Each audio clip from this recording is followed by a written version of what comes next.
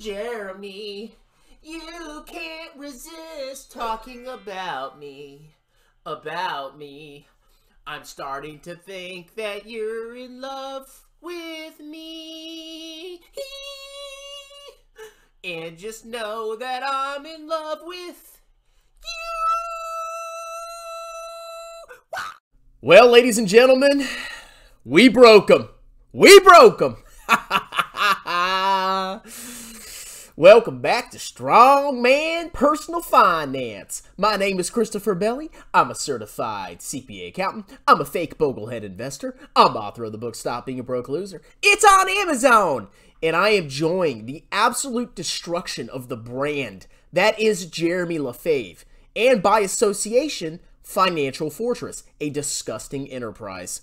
Now, in this leaked video from Jeremy's private course group, and I got it from YouTube, Jeremy. Jeremy gives his thoughts on Tattooed Chef. And you can tell the guy, even though he's upbeat on his channel, and he's out there flexing his gains, even though they're heavily manipulated, and he's concealing massive losses. But, you know, he wouldn't do something like that, right? He seems absolutely defeated and deflated. But we need to listen to the logic about why Jeremy Lefebvre bought Tattooed Chef. And you're going to see what a massive clown he is. You had this coming, boy. I've been bashing you for a year and a half. And I'm finally getting my day in the sun. And I'm loving it. Every second of it. Let's watch this leaked video. You know, with the chef, you know, obviously in this situation, obviously, you know, everything's out there as far as on YouTube and whatnot, on what I got excited about, the growth for the company, the growth for the brand, obviously the plant-based food movement, which obviously took a huge step back in 2022 for whatever reason. That is what it is. I don't think that's likely a lasting reason, but it is what happened, right? Okay, first thing, Jeremy, the plant-based movement. People vote with their wallets. People can have principles and beliefs and, oh my God, I'm so liberal and amazing and I'm going to eat only soy boy food and I'm not going to harm any cows and blah, blah, blah, blah, blah. But when their pocketbooks get squeezed by inflation, when the economy goes to crap and people start losing their jobs, every dollar counts. And the last thing they're going to do is buy this type of food. This was predictable. We generated so much money. We showered people with money. We cut interest rates to zero. Of course we were going to have inflation. And it came rapidly, unsurprisingly. And what happened? Once inflation hit, people changed their consumption habits. And there should have been an indicator with how the market was behaving. We had a global lockdown because of you know what. And oh my God, stocks went to the moon. Everything was in a massive bubble fueled by child tax credits, stimulus checks, and generous unemployment benefits. And now that that's gone away and we have inflation, the fast food or the soy boy food industry is running into trouble now, isn't it, Jeremy? And when it came to the chef, it's just a massive growth, an epic brand just building out so fast. And everything played out, you know, so far in that story exactly how I thought it was going to be in terms of getting into retailers and expansion, all those things. But the obviously the component that hasn't come together, and you know, I hope it comes together. I really do. I don't know if he's acting in this video or not, but honestly, I think he's defeated because he has such an ego from Tesla stock, which he'll mention in a second. He has such an ego that he cannot believe that he made such a devastating decision where he has lost over $1 million in Tattooed Chef. Jeremy, I feel bad for you, man. And if you listen to how he describes this, he's a story investor. The only thing that seems to matter to him is the story. If the story sounds good, he'll buy the stock at whatever price. It doesn't matter what the underlying financials look like. If the story is good, he's in. And that is not how you invest. If you're going to buy individual stocks, which I don't recommend you do unless it's 5% of your portfolio or less, you need to do a lot more due diligence than the story is good. is obviously the financial side, the margins and just everything, just the disaster on the financial front, right? And even the balance sheet's now in a very weak place. When I first started buying into the Chef, the balance sheet was amazing. Amazing. They had cash loads so big you couldn't, it might touch a 747 up there or something, man. When I was getting in that stock and building out that position, especially in late 2021, like, look at their balance sheet back then. It was incredible how much money they had. And now to see them in a weakened balance sheet position, it's just, adds insult to injury in this whole situation. To be like, geez, you guys blew through that much money. And in that whole situation, I mean, it was inevitable. They had such terrible margins. Of course they were going to burn through money. Excuse me. I'm not editing that out.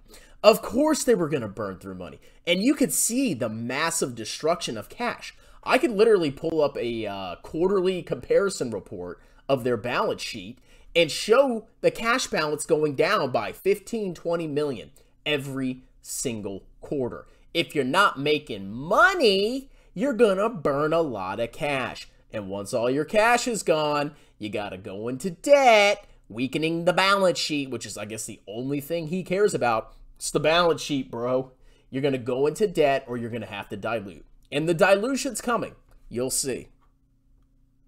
I think the lesson learned with the Chef is, at the end of the day, if it's an unprofitable company, you can't bet big on it. The sin I made with the Chef is I bought extremely heavy in unprofitable company, likely to compensate for the fact that I didn't go heavy enough in Tesla when they were an unprofitable company.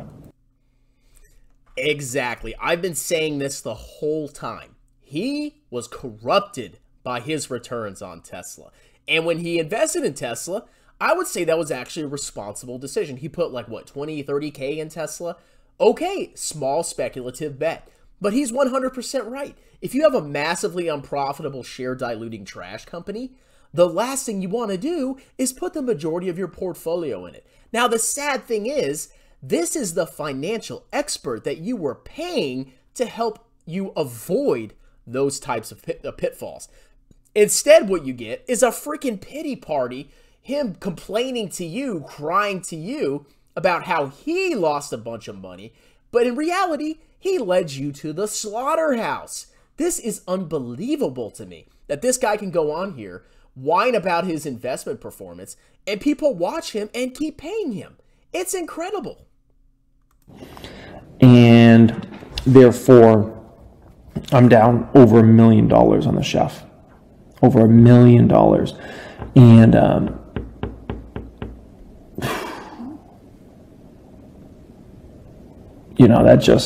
that sucks. Maybe overconfidence, like what leads to that? Maybe overconfidence from Tesla leads to, not only buying into an unprofitable company. And the thing with the Chef is, I looked at them and I'm like, yeah, they're unprofitable, but it's a food company. Like, they'll get to profitability, fairly soon, right? And what made you get to that conclusion? Yeah, they're a food company, but their gross margin was way below all other comparative companies by a long shot, by pretty significant amount.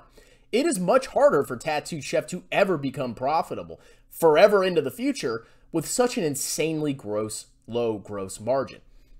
I don't know what else to tell you, LaFufu. He's the perfect example of somebody that got lucky on a stock, took that as I'm a genius, and then just went absolutely insane.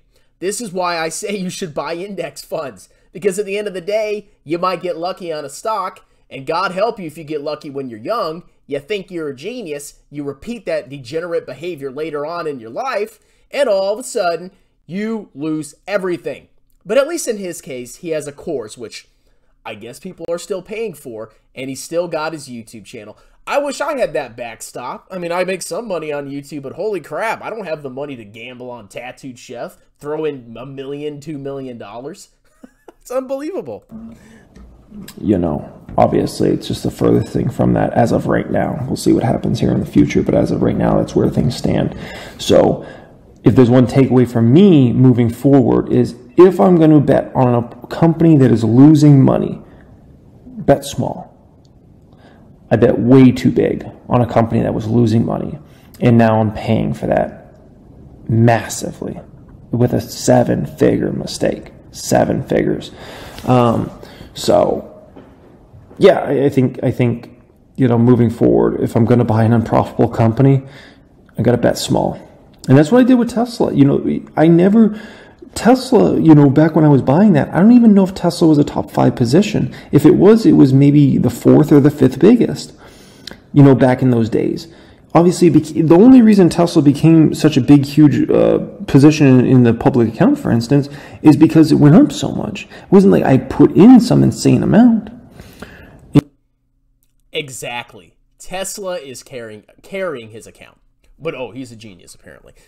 So at the end of the day, I mean, this is a lesson that you should not pay financial YouTubers for a freaking course when at the end of the day, they're going to lose money. They're going to go on here and have a little pity party and tell you how they made a mistake when they were supposed to be the ones that told you how to properly invest. Max your tax advantage accounts and buy broadly diversified index funds. And if you want to play around with individual stocks, dedicate 5% of your portfolio to have fun with. And if you do that, you're probably going to end up a lot better than this massive clown right here. Hope you enjoyed the video. Have a wonderful night. Cheers!